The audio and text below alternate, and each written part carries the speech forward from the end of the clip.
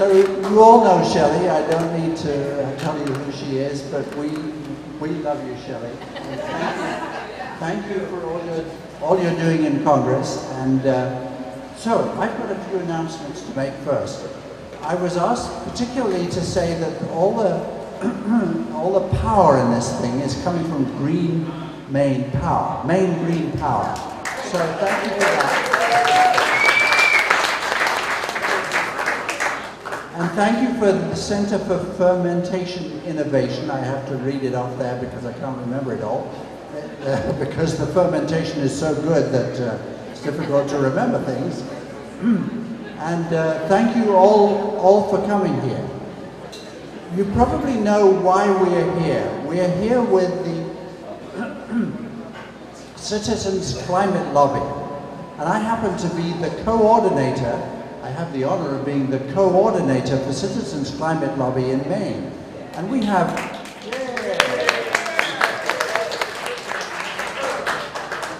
we have 8, soon to be 9 or 10 groups in Maine that meet on a monthly basis. And there's certainly a group here in Portland that is the one that is getting this going. There's also a group nearby in Brunswick, Bath, and there are other groups in the Waterville area, and there's also groups in the second district. The second district, there's one group in Bangor, there's another in Dover-Foxcroft, there's another in Belfast, and a third in western Maine that meets in Norway. So we're a very active group, and we have a proposal to put before, which is already before Congress, called the Energy Innovation and Carbon Dividend Act, and HR 763 if you've got your pen out and writing it all down. But we particularly want to thank you, Chellie, for being a co-sponsor of that act.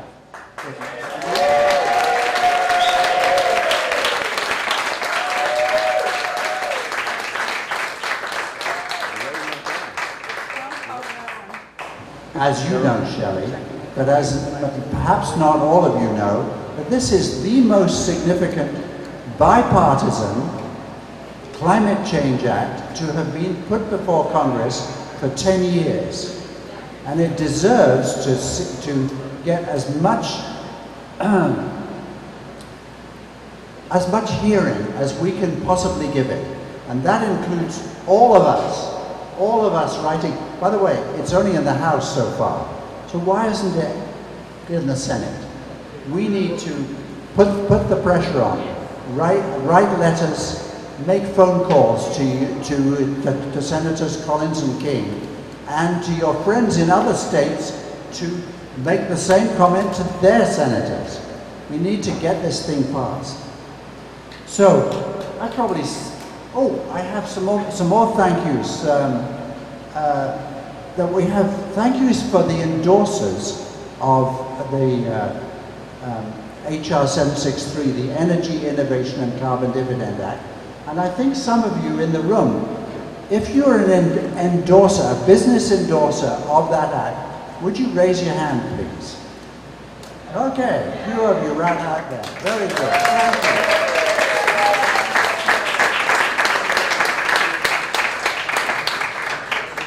I think, Chellie, that you'd agree that the more endorsers we have, the more likely it is that members of Congress are going to pay attention. Okay. So, Chellie, over to you. You know about public speaking, right? Yeah. Thank you. Thank you.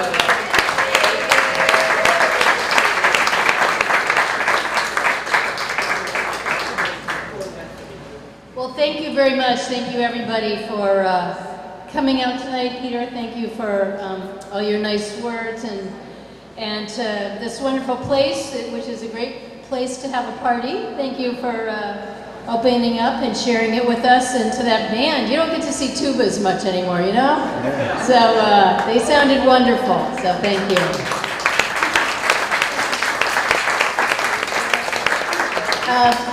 I see Pius Ali is in the room. He's a city councilor here in Portland. I don't know if there's any other politicians that I should just... Oh, there you go. Wonderful. So good to have you both here. Thank you. Thank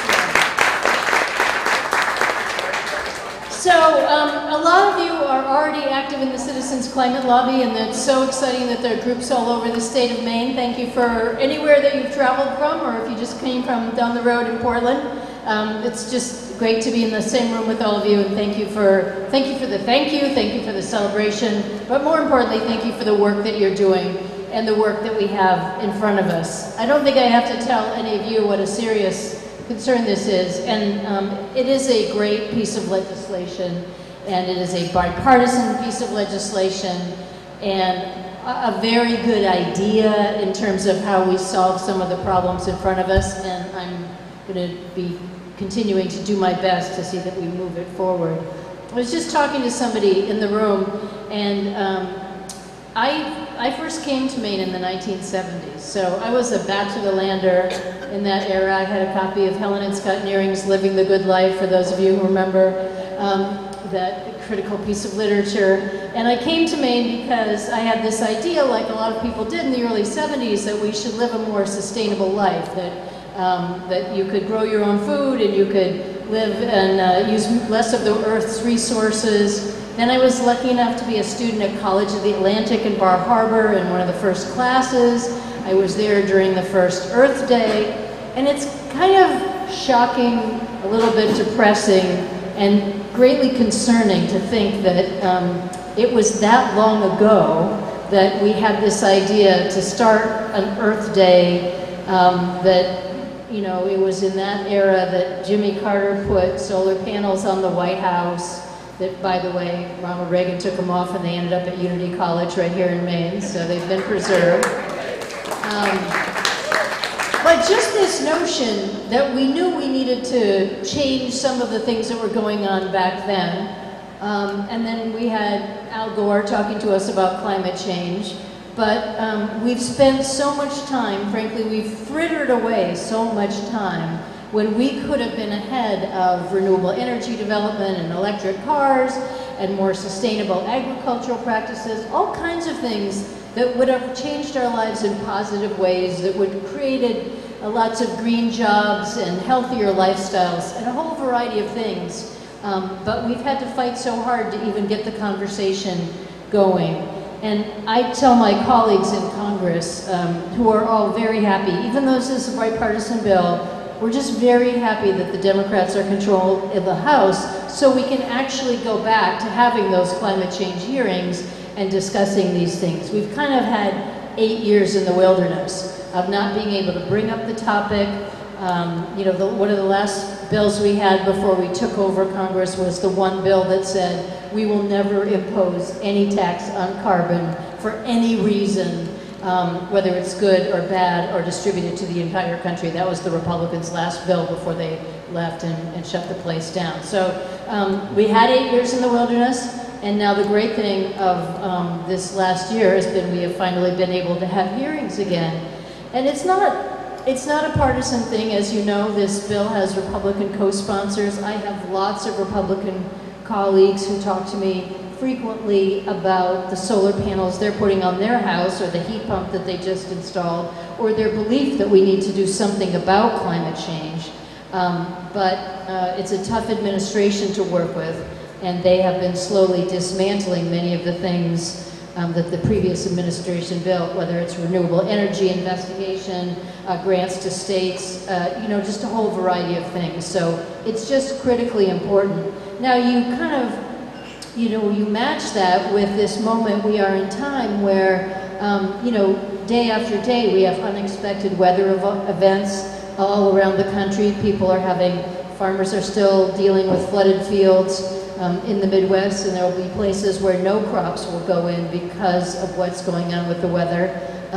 We had an extremely hot weekend in Maine that made all of us feel like, you know, what is going on with the weather. And then we have this sense of urgency that we need to act as fast as we possibly can.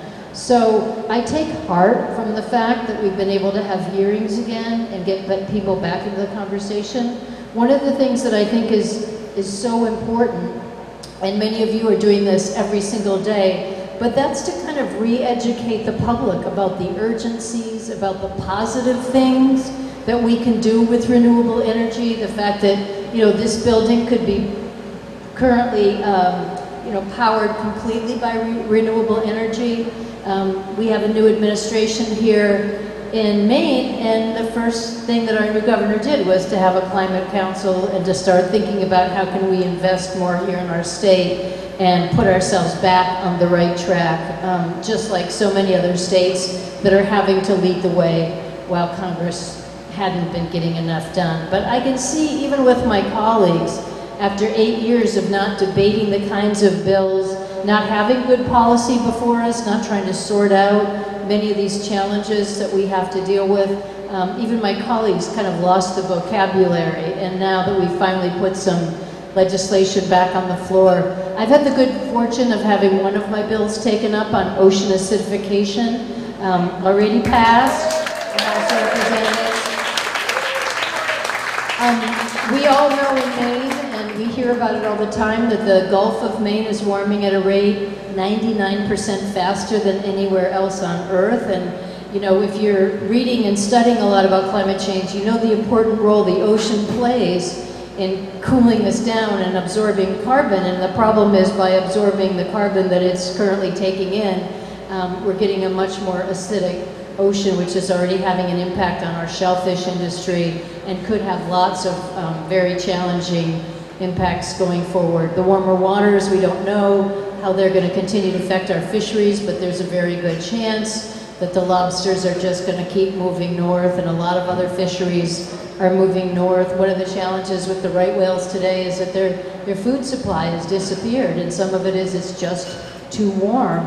And once those things start melting and moving, you don't change this overnight. So the sense of urgency of getting this done is critically important. I serve on the Agriculture Committee, and a lot of my focus this year has been on creating more sustainable opportunities in agriculture. Agriculture can be a big part of our problem, producing methane gas, not using the soil to sequester carbon, but I've put together a proposal, and I'm working on a bill to make our agriculture system more sustainable, to reward farmers for sequestering carbon in the soil.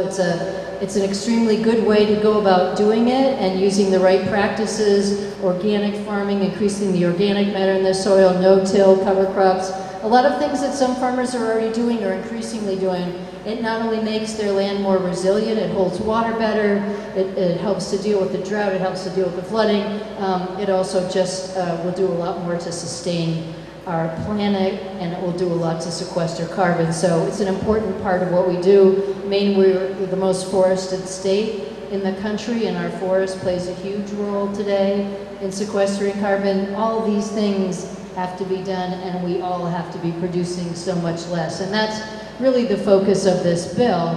Very easy to understand that we have to reduce the amount of carbon we put in our atmosphere, and that is done by using renewable power. I happen to just be lucky enough that I live in a net zero house myself, and people, when I explain it to them, or I tell my colleagues in Washington, they think I'm talking about some like scientific experiment. Yeah. And I actually say, Mainers, we hate paying our power bill. We hate seeing the oil truck pull up to our house. And you give people a chance, just the right tax credit, just the right technology and engineering, and the prices of solar panels have gone down so much. You tell people, you put these solar panels on the roof of your house and you don't have to pay an electric bill again. People are anxious to go about doing it. And in my house, I'm able to produce enough power basically with super insulated walls and triple glazed windows. It's a pretty nice feeling not to ever pay the electric company again, or to plug into your car when you get home and think, that's all coming from my roof. And in case you ever, by the way, I should give a shout out, it's a geologic house from Belfast, Maine. They're wonderful Mainers, and they're developing their own insulation and hoping to retrofit one of the mills in northern Maine to make a wood fiber-based insulation product that comes right here from Maine. No chemicals, no toxins, nothing else. So good for them, geologic, go for it. And in case you ever lose faith that, you know, that we're not going to get enough Republicans on board, and I will say our biggest roadblock is the administration, not necessarily Congress. There are plenty of Republicans in Congress, but this administration is doing everything they can to undermine every effort. But my closest colleague on the renewable energy front is Representative Massey from Kentucky. He also lives in a net zero house. He's a conservative Republican. He lives completely off the grid. And in order to store the electricity in his house, he found a junked Tesla that had been in a car accident. He drove 2 states away, hauled it home on a trailer, and because he has a degree from MIT, he reconfigured it, and now he stores all the energy in his house in a Tesla battery in a Republican home. So go figure.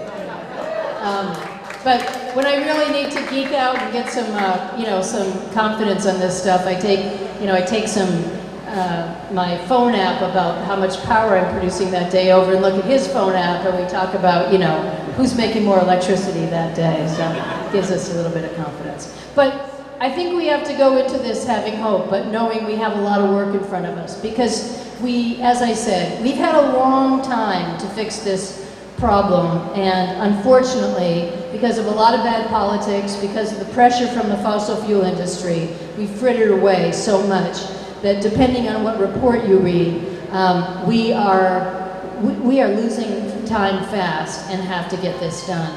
People need to learn as fast as they can about what they can do to make a difference. People, as you said, need to lobby their members of Congress, and you have to call your cousins in other states and tell them, you know, make sure your member of Congress is getting on board, because we can't waste any more time. We need some big, bold pieces of legislation. I will say that my party in the House, we set the agenda for 2 years, and we're holding hearings around the country. We're doing everything we can to educate our members, and we plan to come out with a proposal early next year to move forward, and I'm doing everything I can to make sure that this bill is a part of it. So again, thank you so much. Thank you for thanking me, but thank you really for the great work you're all doing in enabling me to go down and fight for all of you. Thanks so much.